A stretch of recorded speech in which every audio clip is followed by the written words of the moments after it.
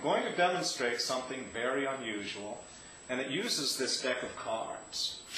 And what I'm going to do, I'm going to spread the cards out, and I want each of you to look at any card. All right? Ready? Did each of you see a card? Okay. And are you thinking of one card only? Yeah. One card. All right, I'm going to try to get some impressions. I'm going to try to read your minds and tell you the cards that you saw. Okay? Let's try this. Now, first of all, please concentrate on the color of your card. It's either red or black. Concentrate on the color. And as you concentrate, I see the color red. In fact, I believe that two or maybe even all of you saw a red card. Who saw a red card?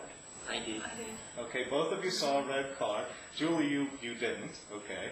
But, and Regina, I'm getting a very strong impression of your card. Concentrate on the card. I see a high card.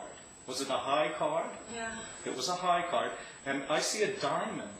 Is that correct? Yeah. And I believe I see a court card. Like the King of Diamonds? Yeah. That was your card? Yeah. Very strange.